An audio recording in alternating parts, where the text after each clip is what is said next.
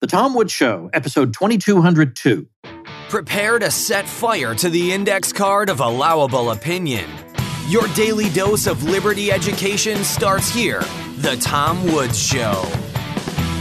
Hey folks, if you've decided it's best not to have your kids educated by people who have declared war on you, then consider the self-taught Ron Paul curriculum. Instructors like me will give your kids an unfair advantage and an education you and I could only have dreamed of. But make sure you join through my link, because only there do you get my $160 worth of free bonuses. My link is ronpaulhomeschool.com.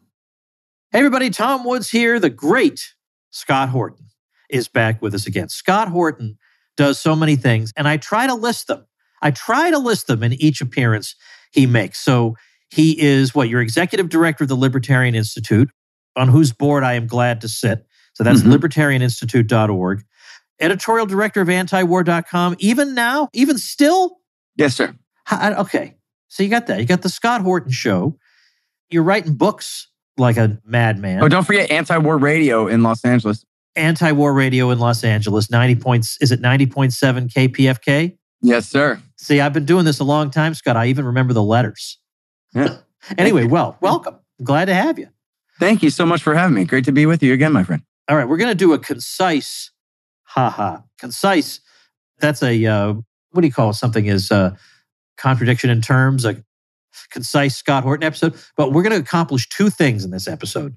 First, I want to take on what I think is probably not an isolated opinion, but I did see on Twitter you interacted with somebody who said that NATO represents, in a way, is like the instantiation of the non-aggression principle, because it's just a defensive alliance. And I thought, I really want to hear Scott actually give an extended reply to that.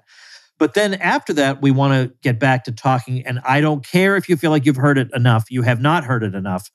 We're going to talk about the worst thing that's going on in the world right now, what we can do about it. So, Scott, let's talk about, and I think you can illustrate this just through examples. But if indeed somebody said to you, well, look, NATO is not aggressively, NATO is not going to invade Russia. So it's just crazy to think of it as anything other than what it obviously is, which is a bunch of peace-loving countries that have organized together to keep the peace in the world. What would be some counterexamples to that?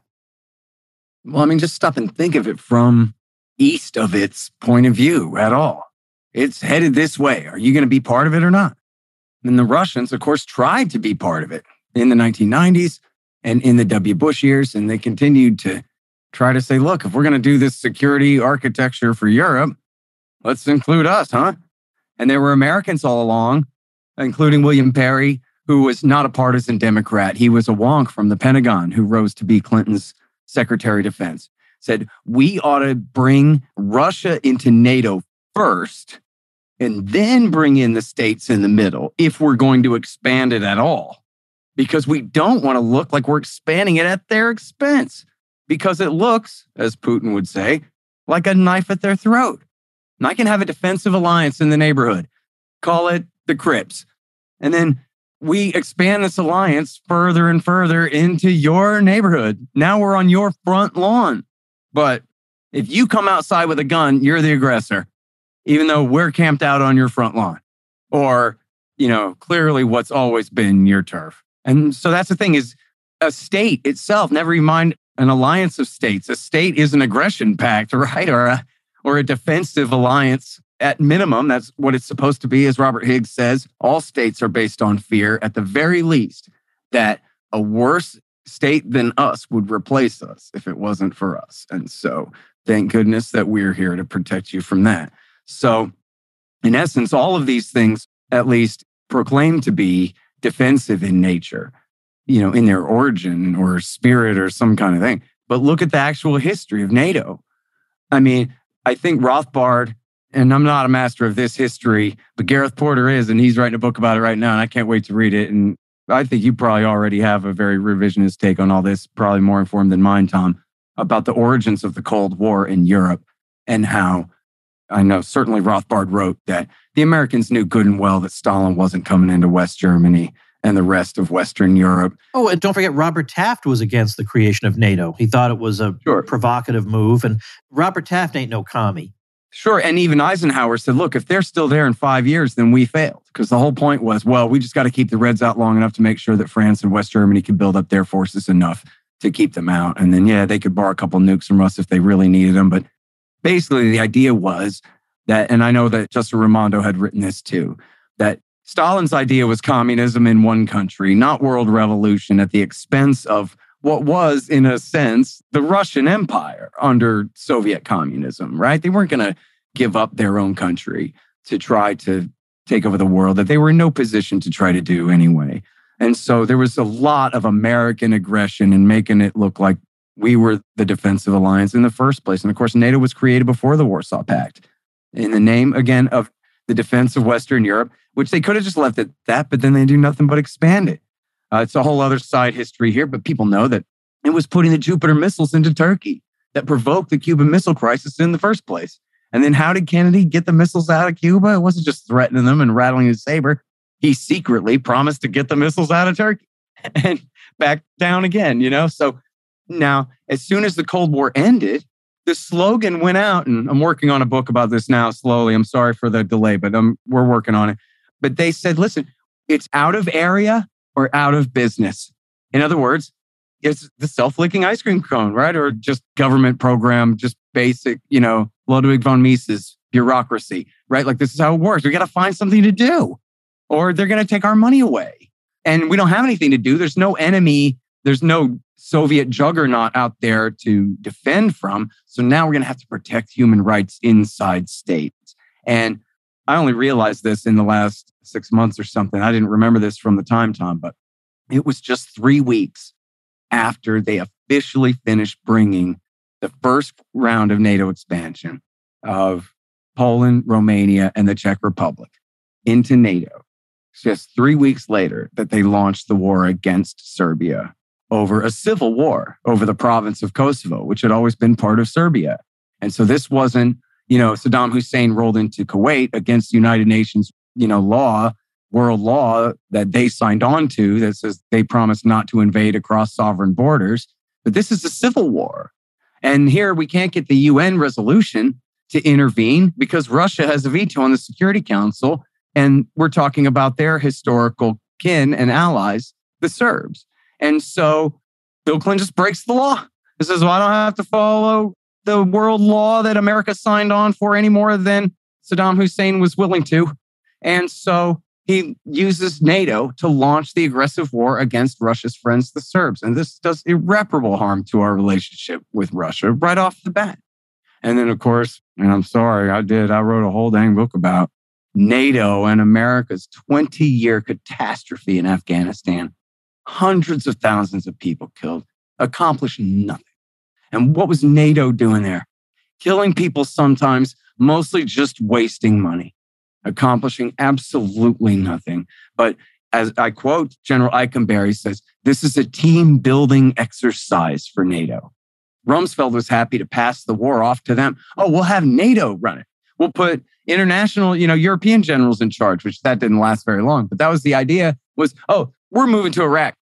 We'll let NATO handle, Afghanistan. And then, so it became, this is the self-licking ice cream cone, right? The more they did things in Afghanistan, the worse they made things, the more they had to do to try to make it right. And they kept that perpetual motion machine going for 20 years, for an entire generation. The other night at my speech in Minnesota, I met a Green Beret, said he was there the first 2 years of the war. His son was there and came back messed up in the head he was a Green Beret too, like out there. He wasn't holding back at the base. He's out there fighting and came back not injured, but morally injured from what he went through over there. And he said his son was 3 years old on September 11th when he went over there to fight.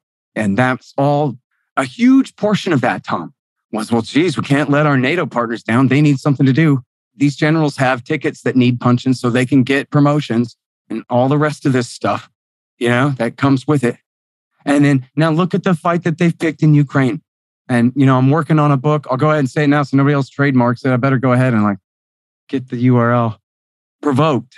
America's role in the Russia-Ukraine war. It's not an unprovoked attack. It is an aggressive war by Russia. It's nothing like proportionate self-defense by them or anything. They are the aggressor in this war. There's no question about that. But it's, as I put it in that original speech back in February that you had played to, the Cold War context in which this invasion takes place is all America's fault, not Russia's. And that's just true. Sorry, but look, we're only talking about Bill Clinton and W. Bush and Barack Obama. You think these men don't make bad decisions? Come on. These are the worst people in our society somehow become our presidents. And their national security councils too.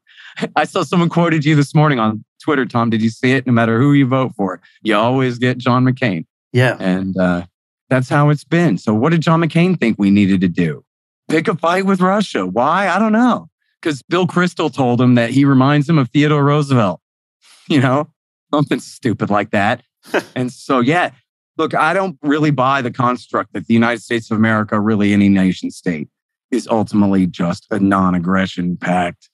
I certainly don't buy that when it comes to this particular military alliance, which is just, essentially, it's the American empire. These are our subordinate nations in the American empire. And you can call it a hegemony or a Pax Americana or a neo-imperialism, because neo-imperialism already kind of means another thing. But it's, it ain't what Thomas Jefferson recommended. I can tell you that.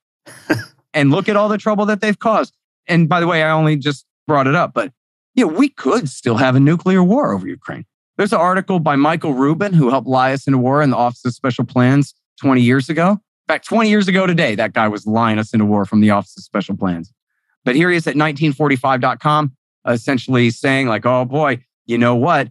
The Ukrainians have these big successes recently against the Russians that could provoke the Russians into using nukes, right? Which is what the Russians have been warning this whole time, that, this could go nuclear. And we keep saying, yeah, but you probably won't. The Biden government keeps pouring in tens of billions of dollars worth of weapons, and apparently to quite an effect, Tom. In fact, I saw some of these Twitter hawk experts yesterday talking about it's the HARM missiles that really made the difference here, because they finally got enough Ukrainians trained up on these missiles that have a further range than the Russian rockets and give them an advantage here or there. Like, I don't know that exact anecdote is right, but overall, it seems to really be making the difference. Well, it's really making the difference in humiliation that could conceivably cause the fall of the Russian government, which the U.S. government proclaims as one of their goals. In fact, their ultimate goal. They've said that publicly. The Secretary of State and the Secretary of Defense have said that publicly before. And at the same time, they also say that they believe that the Russians would never use nuclear weapons unless the existence of their state was threatened. Speaking of non-aggression pacts, it's state first, right? The idea is the state would tax and conscript every last citizen to protect themselves first in the name of who's going to protect you if we don't, right? Same thing there. Same thing on the Russian side of the line. We put them in that desperate of a situation, they could use an A-bomb or two. I'm not saying I'm predicting that. It is absolutely within the realm of possibility here. And then what does Joe Biden do then? Back down? No, he's got to do tough guy things or resign, of course. Haven't you seen Starship Troopers? We get a brand new air marshal in here to run this thing. If he's not up to doing the drastic measure. Liz Truss, the new UK prime minister, was asked, are you willing to use nuclear weapons? She says, absolutely, I would. And that was a couple weeks ago. So, meanwhile, the counterfactual is so obvious for a guy like you, Tom Woods. What if Ron Paul had won the election in 1988 and oversaw the end of the Cold War? And what if Harry Brown had won the election of 1996 and 2000? And what if the whole 21st century had gotten off on the right foot? The whole Cold War era off on the right foot instead of the wrong one. And we had something like a real, and I mean this very lowercase c, confederation of nations, where we essentially all promise not to invade each other and work on trying to negotiate whatever badly drawn borders exist and try to make peace, try to move forward trading and, form all that social cooperation in human action by Mises that we're always talking about. That's what we should be doing. That should have been the American mission for the last 30 years. And I'd like to remind your audience, some of them I'm sure remember, some of them are too young and don't know. I'm sure you do remember, not just Harry Brown's great article from antiwar.com from September the 12th, 2001, When Will We Learn, which is going around on Twitter. I posted it myself yesterday, but also his great Statue of Liberty speech which is what he just always would talk about how what America is about, regardless of whatever you think, what America's about, because he says so, because the Declaration of Independence says so. What America is about is freedom. That's what.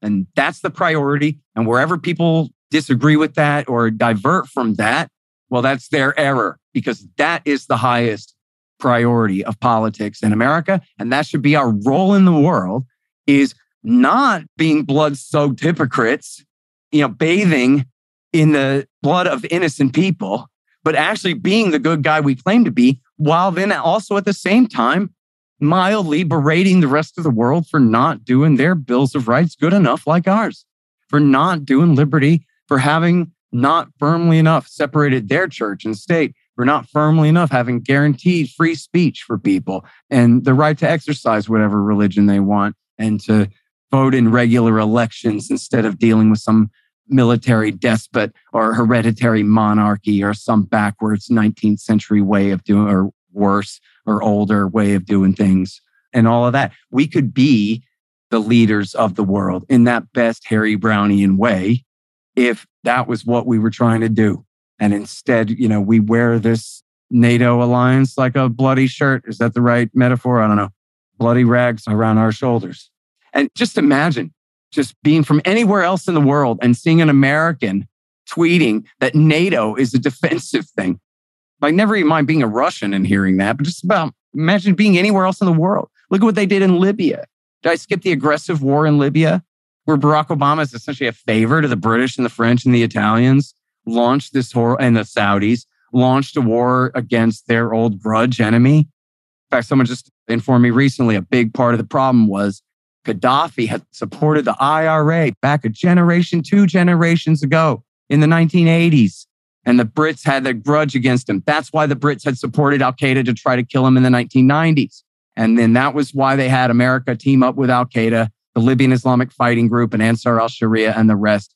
The veterans of Iraq War II, al-Qaeda in Iraq, the Libyan veterans of al-Qaeda in Iraq, to come and overthrow Gaddafi and murder him in 2011. That was, again, the NATO alliance, supposed defensive alliance, launching an absolutely aggressive war. And this time they did get a UN resolution, but only because Hillary Clinton lied directly to the face of the Russian president, Dmitry Medvedev, and promised him that this is just a no-fly zone over Benghazi to prevent Gaddafi from turning the place into Dresden or whatever ridiculous lie that they were pushing that Medvedev bought, which was another thing that was a major souring of the relationship with Russia there. Because this is when Putin was gone and was in the parliament. And he had his deputy, his right-hand man, in the presidency for a time. And this was Medvedev's absolute humiliation that Hillary Clinton played him like a sucker and asked for a no-fly zone and got a full-scale 9-month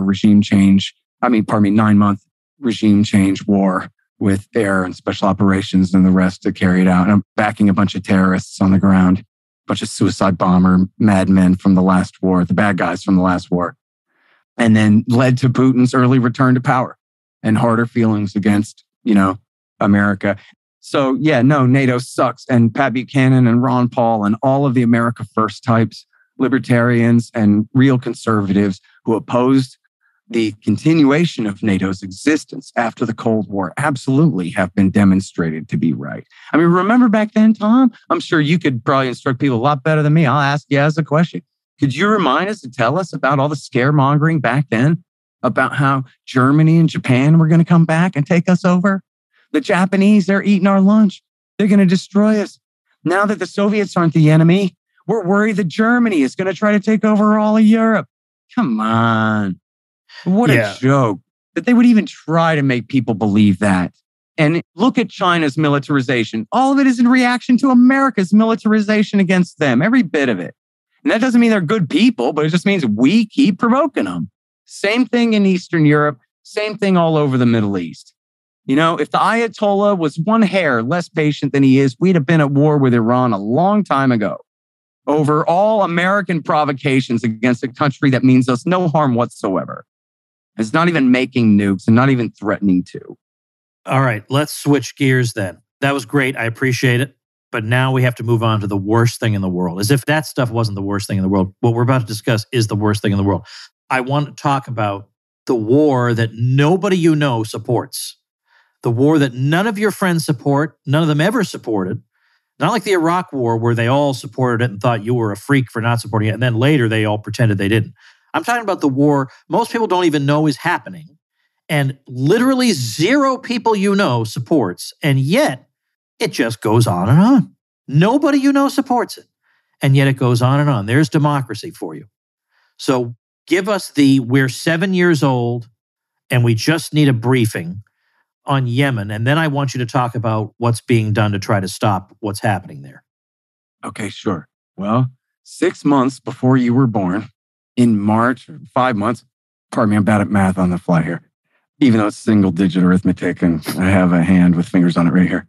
In March of 2015, Barack Obama switched sides in the terror war.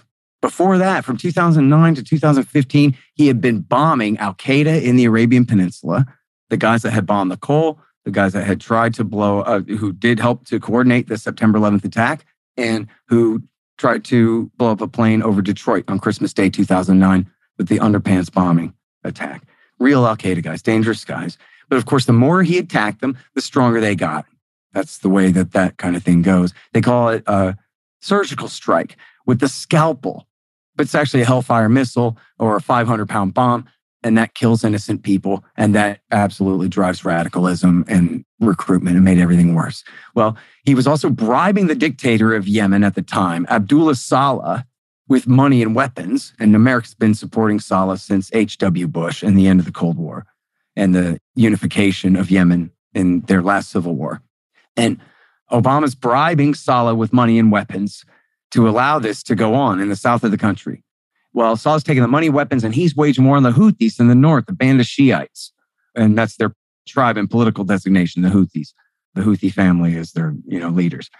And he goes to war against them, but he's stabbing us in the back because he's actually backing al-Qaeda and the Muslim Brotherhood for use against the Houthis as auxiliaries to his army. But guess what? He's also playing a triple game, and he's actually arming up the Houthis and financing their fight against his own army and the al-Qaeda and Muslim Brotherhood guys that he's stabbing us in the back by backing because he's worried about his own army getting a little too big for their britches. And so he's diminishing their power a bit.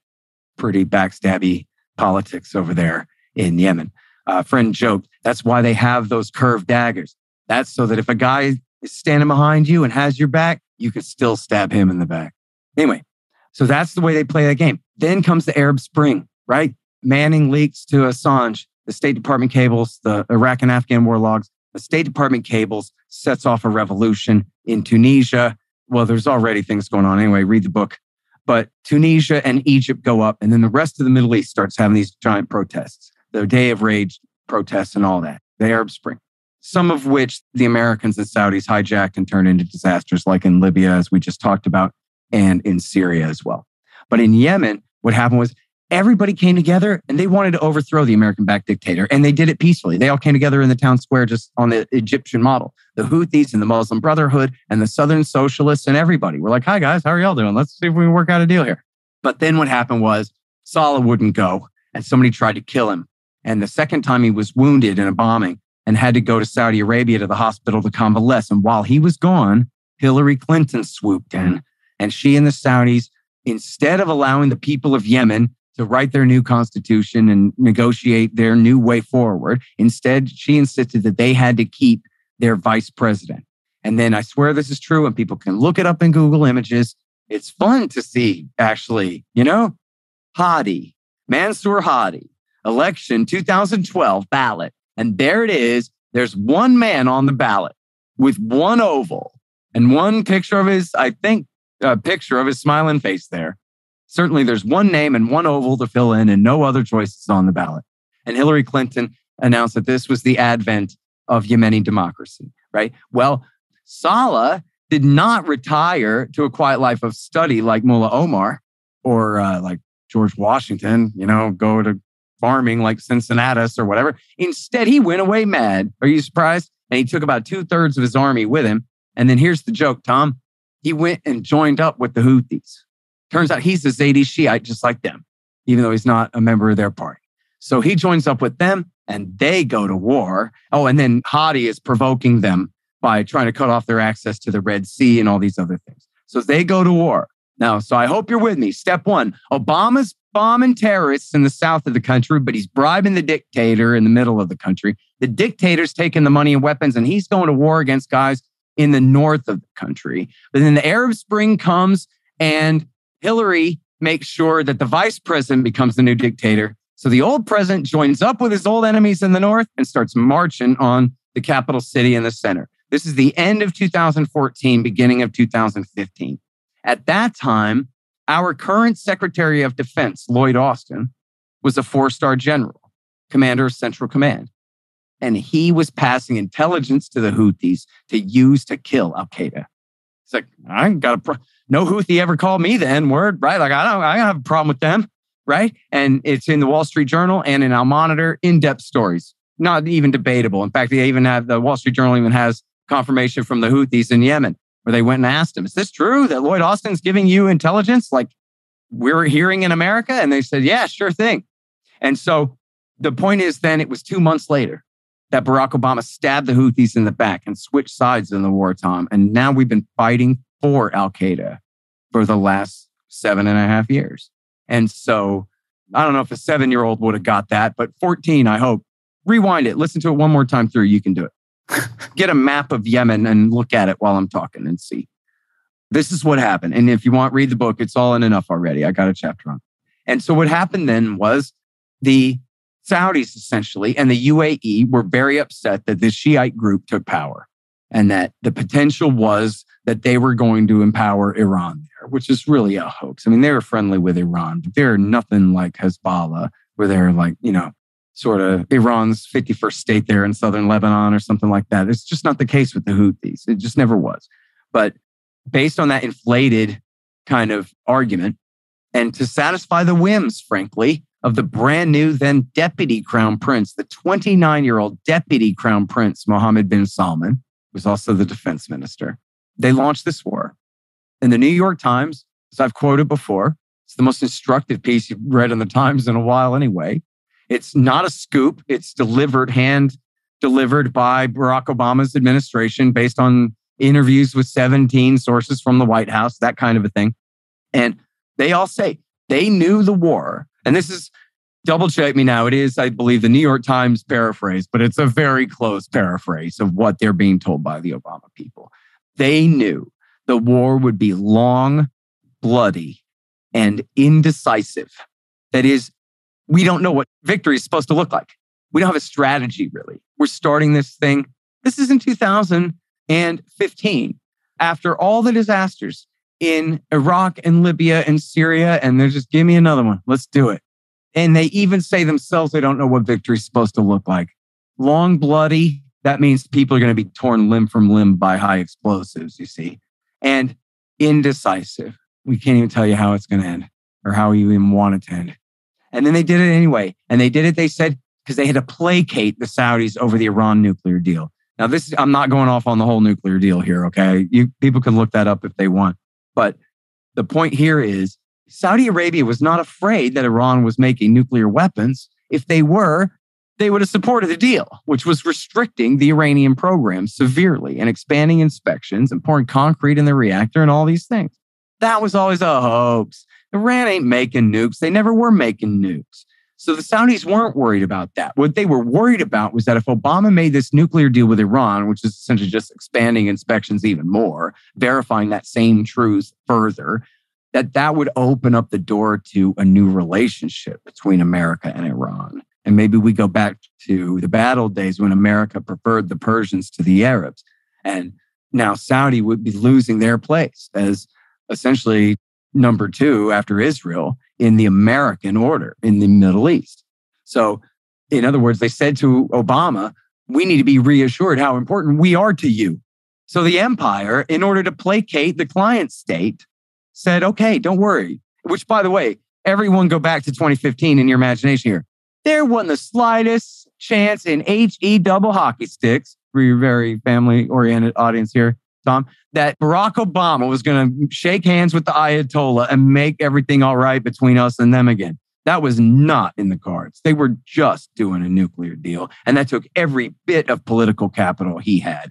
to do that. So this is a completely unreasonable fear. But anyway, Obama gave them the green light to launch what they called Operation Decisive Storm, which turned out to be a genocide, a real no-fooling genocide, Tom. And the thing is, man, I don't like alarmism. This is why I did kind of say, I don't know if I don't think the Russians are going to invade. I mean, I did warn for years they were going to invade. Then when they were actually going to invade, I thought, maybe they're just playing hardball, because I just don't like predicting the worst and looking foolish for predicting the worst. I don't know. But, and so I don't like throwing around terms like genocide, even when it is kind of like where like the Canadians didn't murder all the Indians, but they just took all their children and put them in re-education camps. Like that counts kind of, but it's not the Holocaust. You know what I mean? I don't like throwing around that term like needlessly to be provocative or whatever. The truth is bad. I don't need to be provocative with like language, honestly. But that's what you call it when one nation deliberately inflicts a famine on another nation. That's what it is. It's a genocide. That's how we talk about the Holodomor when the Soviet communists stole all the grain from the Ukrainians in the 1930s, starving millions of them in that case.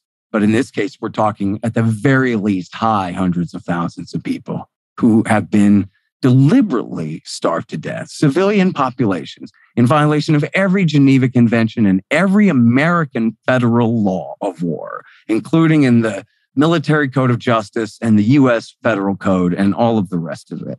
We have war crimes statutes. We don't need France and China on the UN Security Council to say that we're violating the law. American laws say you're not allowed to commit war crimes or we'll put you in jail. But those laws aren't enforced.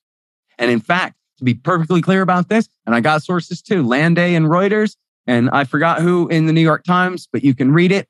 And they got great sourcing on this. In the Obama years and in the Trump years, lawyers in the State Department wrote memos to the bosses saying, I'm afraid we could all go to prison for war crimes, for what's going on in Yemen. Our planes, our bombs, our maintenance, our logistics, our intelligence, our midair refueling of the fighter bombers, and our world-ruling U.S. Navy enforcing the blockade. We're the empire, they're the client state. We are responsible. From Barack Obama's green light through every bit of this. This is America's war. But see, Tom, it's sort of like a lynch mob where responsibility is diffused. So everybody just murdered the guy a little bit, and so nobody's got to go to jail for it, kind of thing like that. That's what we're doing here. We give them the entire capability to do it, but then I'm washing and wiping my hands of that. They're the ones who are doing the doing. It's a brown Saudi princeling flying that F-15. And so it's not our fault if we refill their planes with fuel in midair and then they use that to just loiter around looking for targets of opportunity on the ground. In other words, killing innocent civilians because they have no idea what they're bombing. And this has been going on for 7 years. And now here's the thing of it too, to be quite specific. From the very beginning and continuously, they have targeted the water, the electricity, the sewage, especially in the north, but really across the whole country. Apartment complexes and civilian neighborhoods, funerals and hospitals, including cholera hospitals right in the middle of the worst cholera outbreaks in recorded history, which I think means since World War II, but also then means worse than what H.W. Bush and Bill Clinton inflicted on the Iraqis during Iraq War 1.5 and all the sanctions where they refused to let them have any chlorine on the pretext that they're going to make banned weapons out of it, which is ridiculous. And chlorine gas isn't even banned by international convention anyway. Only America's, end of Iraq War 1 sanctions. And there was no way in the world that they were going to do that anyway. But anyway, so the cholera outbreak in Yemen was even worse than that. And thousands of people died. At the very least, thousands and thousands. And that means almost all children, toddlers and babies that die of it. And they die of dehydration, of vomiting and diarrhea to death. And then an American F-15, like made in Fort Worth, drops a bomb on the cholera hospital where the starving babies and toddlers are vomiting and diarrheaing themselves to death. So we don't have the 3rd Infantry Division on the ground there in a way that might really catch your attention, like in Iraq War II. We don't have a big, as you said, public awareness of this war either way. Nobody supports it, but most people don't oppose it because they don't know anything about it. But the people who do know about it, and this is what's really important, and finally the point, the people who really do know about it are doing everything they can to stop it. And we don't have a single champion on TV news other than Kennedy lets me talk about it twice now. You know, we don't have like Tucker Carlson hammering this or something like that. We don't have a single star on TV who cares about this enough to talk about it. In fact, MSNBC was clocked by Fairness and Accuracy in Reporting as not mentioning the word Yemen at all in any context for 365 days back in, I think, 2018 or 2019. They don't care about this, but people do, and to an incredible degree, to a degree that is absolutely amazing, inspiring, and probably beats, well, a hell of a lot of things. You know what I mean? Like you have, even when it comes to like school choice and guns and these crucial issues, you have Republicans who are good on this and stuff like that. You know what I mean? You have institutional power who support those things. You do have gun lobby groups and these kinds of things. This is all like from scratch. There's no Yemeni lobby. It's not like they have a bunch of oil and they're friends with the Israelis or anything like that. They got nothing. It's just, you know, some first and foremost Yemeni Americans who care about this, who are trying to raise attention. Then also it's all of these left-wing and progressive and religious groups and us libertarians and conservative groups too. I'm sorry, I'm unprepared. Man, I had a list here, Tom, somewhere. Maybe Scott, I can pull it up on my phone. If this is unprepared, I think we would all love to be as unprepared as Scott Horton. I'm sorry, but no, you know what? Oh, I think I do have some here. Man, I have a whole list that I don't have in front of me, but I do have some. Well, first, I can tell you off the top of my head, the National Libertarian Party is working with all the state parties too. And they're making this the highest priority to turn out calls and letters to Congress and all of these things about it. And I'm going to explain all that in just a second more. But we got also Young Americans for Liberty. They say that, and I have some follow-up phone calls with them to make, but they have a big program that they're already starting. And they say they're on every college campus in America. They have 500 something chapters of Young Americans for Liberty. And this is a game of multiplication tables, big time. So we need those organizations. And I like to believe, Tom, I don't know, but I like to think, and I think this is reasonable. I think that the Libertarian Party probably, if we, you know, it's 30,000 something people on that email list, whatever it is. I think if we all work together and all of our podcast audiences, especially you big guys like you and Dave and whatever with the big audiences, I think that we could turn out tens and tens and tens of thousands of calls to Congress, and that could be enough. That would essentially double the efforts of all the left wing and Quaker and other groups and who are working very hard on this. I mean, they're the ones who came up with this whole program, whatever, but they're working really hard. I think we can double their efforts. I hope Young Americans for Liberty can even double that too. 500 campuses. That's a lot of chapters of a lot of kids with a lot of family and friends and bosses and coworkers and bunkmates and people who can all get excited about. We're all doing something together, something that really matters and something where we really do have a chance to really make a difference. And so here, let me really quick just say R Street, which is a conservative group, like a balanced budget type group, I believe. They're on board for this. Freedom Works, Concerned Veterans for America, and of course, BringOurTroopsHome.us. Concerned Veterans of America, you might know as being a little bit more of like a Coke type version of BringOurTroopsHome.us. Well, they're great on this too. They're, you know, as good as any of us on this. The Taxpayers Protection Alliance as well, and Defense Priorities, the Quincy Institute, of course, antiwar.com and the Libertarian Institute. And we're all supporting this. And that goes for all you people listening to any groups that you have, especially nonprofit type groups, and especially anything with libertarian and right-leaning sounding names in them and things like this. Anything we can do to bring you guys on board to help support this thing. Because here's what it is, Tom. After all this ranting and raving about the situation, we have a real advantage to press right now.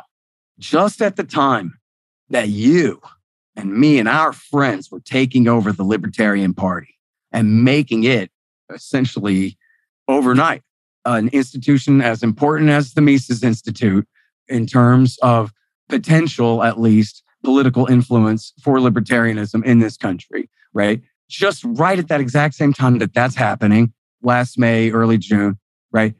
We got a ceasefire in Yemen. And we're now in the fourth, maybe the fifth month of the thing. I guess it was in April they really first achieved it. So we're now, like, I think, beginning the fifth month.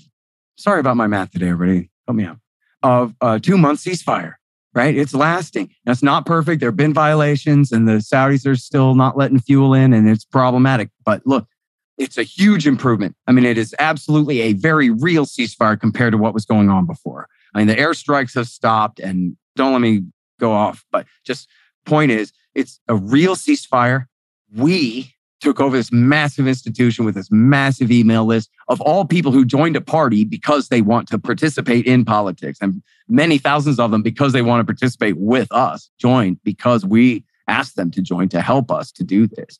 And we're all supporting now the War Powers Resolution in the House and the Senate. As Democrats have introduced it in the House, they have more than a dozen Republicans, including Massey and Gates, and all the America First Republicans are supporting it. And so far, we don't have any Republicans on board in the Senate. Mike Lee, Rand Paul, looking at you guys. We need you on this so bad. You know it. And by the way, once Mike Lee and Rand Paul do come out and support this thing, then many others will join them too. But we really need them to lead on this. And they really know that. So, earth to Rand Paul's staff. Come on, guys. But anyway, we do already have quite a few co-sponsors in the Senate, and these are real, no foolin' active War Powers Act resolutions. The one that was passed over Nixon's veto in 1973 that says if the president launches an unauthorized, unconstitutional, illegal war, that Congress can force him to end it after 60 days. Well, it's been 7.5 years. And it's not just spitting in the wind, because we got this done before in 2019. And it's true, it was Democrats mostly pushing against a Republican president at the time, but whatever. It still proves that it's within the realm of possibility, that this would not be the first time. It'd still be world historical importance. And this is a slippery slope argument, Tom, but bear with me. I think that if we work together on this, that we could be the margin in really getting this thing passed.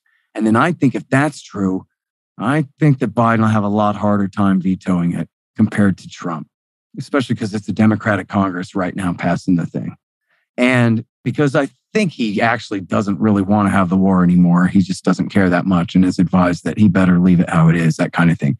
He needs this pressure on him so bad right now to make him calling into this thing. And I think it's within the realm of possibility that our efforts could really help on the margin, which Jeff Dice says that's where all the action is. On the margin, we could make the difference in really bringing this war to an end, of forcing the American president to tell the Saudis and to tell the UAE, that's it, game is up. Congress has tied my hands now. You have to make peace with the Houthis and swallow it tough. That's what it is in the year 2022.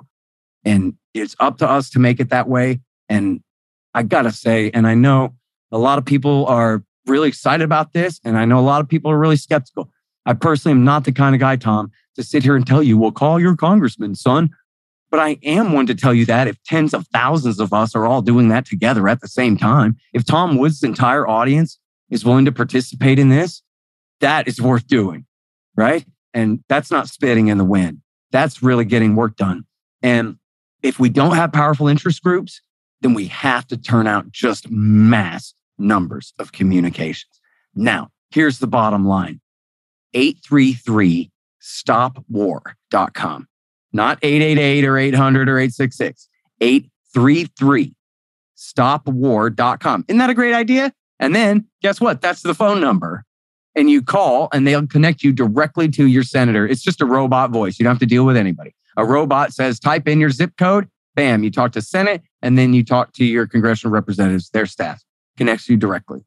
But here's the thing. If you go to 833stopwar.com, I helped them rewrite the talking points. So now we have 5 or 6 important talking points at the top, as far as like the facts for you, your background. Here's what we're up against. Here's what's happening here. Then below that, we have, if your congressman is a Republican, say this. If your congressman is a Democrat, say this. If your congressman's already good on it, and find the list of co-sponsors here. If your congressman's already good on it, then by all means, call them and praise them and tell them how important this is to you and how grateful you are for it. And let them hear that. This kind of thing has happened before, Tom. I remember when in the 1990s, I read this in the New American magazine. I bet it was by William Norman Grigg. Said some congressman from California introduced a bill. I don't know if it's from California. I might have made that up. Some congressman introduced a bill. It was going to be a national law that said that you have to have a state certificate to teach homeschool. You have to have like a college teaching certificate to teach your own children at home. And it had a bunch of co-sponsors. I don't know what the number was, but tens of them immediately. And what happened was a homeschool mom group got their email chain and their phone list and their, you know how you do it with the phone trees and all those things. And they all called each other. And then they all just started this campaign in the house. And they essentially their message was, well, geez, if you won't let me homeschool my kids, then I'll just be an angry housewife who does nothing but sit home at all day plotting the destruction of your career until I'm done. And that's what they all said. Like, if you do this, you are absolutely making an enemy out of us. And look at how organized we are. We absolutely will end your political career at your next election, period. You'll never survive this. And they immediately unco-sponsored the bill. And the thing was never even introduced or voted on. And that goes to show that, look, it ain't perfect at all, but it is still in some form James Madison's Constitution. And one of those things is these somewhat, relatively small House districts, 435 House districts. And the war party can't rig them all. And they're small enough where even if the war party is trying to rig them, at the end of the day, money's one thing, but votes are another. And at the end of the day, it's the votes that keep, well, if it's not completely rigged, it's the votes that they need to keep their power. And so it is true that on the margin, not always, but when people are really organized and really work hard and push hard on something important like this with the energy behind it that we do have to push on something like this, it is possible really to get something done. And again, we did it in 2019. Unfortunately, Trump vetoed it, and that is a flaw, but it is what it is. Of course, Congress could just refuse to fund the whole thing. They wouldn't even have to vote on it. They just have to not vote on it, right? They refuse to appropriate the money, but that's not the world we live in. This is the best we can do, and it is worth a shot. I know it is worth a shot. And you have to just imagine, think of the Libertarian Party. Forget all that stuff that you used to feel about this ridiculous, kind of weird, goofy cousin that doesn't ever get anything right. No. It's now us. This is our institution to do what we want with it. And let the critics say whatever they want about us. This is what we want to do with it. We also have a massive effort to push for defend the guard legislation, to use Tom Woods style nullification and interposition to get the state governments to prevent the national government from taking their guard soldiers without an official declaration of war from the Congress, which of course means never again, because Congress would never take responsibility for their own actions in that way. So this is a huge deal. And it's our friends that are leading it, but it's got a huge life of its own out there, the Defend the Guard legislation. The Libertarian Party, we're trying to do, and I'm not even part of it. I just am a member. I'm not in leadership or anything there, but I'm a friend of some people who are. And this is the highest priority. They're already making it their highest priority as well. And of course, we got Ross Ulbricht to free. We've got 50 state governments that could be coining their own gold and silver currency. We've got innocent people on gun and drug charges sitting in prison that should be out. We've got all kinds of work to do. We got bankers who should never, ever get a bailout again. We've got anti-rifle legislation that we absolutely must kill on arrival before they get anywhere with that. We got John Cornyn and other other Republicans are willing to sell us out on AR-15s. In our current day right now, we need a Libertarian Party that has our act together, that's prioritizing these absolutely most important issues and figuring out ways that we can use the influence that we do have, the marginal influence that we do have. And I think, I like to hope to see here that this Yemen thing is going to be a great test case for us about what we can do with this great institution that we now control. And that goes for all the other organizations that are participating too. I mean, hallelujah. It ain't just the LP. It's all these other groups too. And I know there's been some controversy about YAL, but I asked them to help us with this. And they said, absolutely, we're at your service. Let's do it. So, all positivity. And hell, I might even make some calls to my friends at Cato. All right. Well, look, it's very easy to do, as Scott says. 833stopwar.com. And as he says, that's also the phone number. So 833-STOP-WAR. It's only going to take you a minute. And there's a huge humanitarian catastrophe that has taken place that we want to put a stop to once and for all. And if in exchange for doing that, you're out 3 minutes of your time, it seems like a pretty good deal. So, of course, I will link to this on the show notes page, tomwoods.com/2202, in case you don't remember it, but try to remember it, 833-STOP-WAR. tomwoods.com.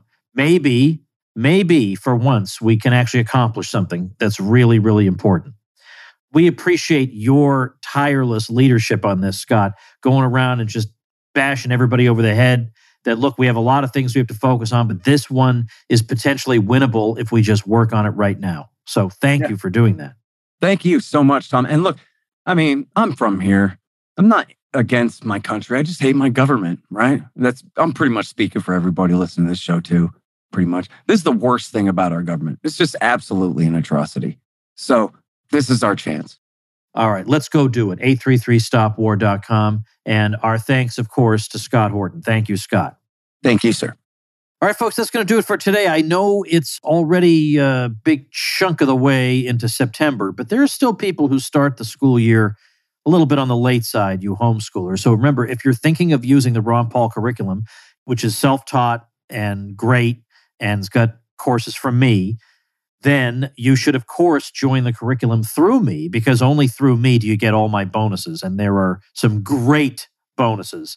Well, I'll just send you over to the website to see what the bonuses are, but they're very much worth your while. So make sure you join through ronpaulhomeschool.com. I'll see you tomorrow. Become a smarter libertarian in just 30 minutes a day. Visit tomwoods.com to subscribe to the show for free, and we'll see you next time. Like the sound of The Tom Woods Show? My audio production is provided by Podsworth Media. Check them out at podsworth.com.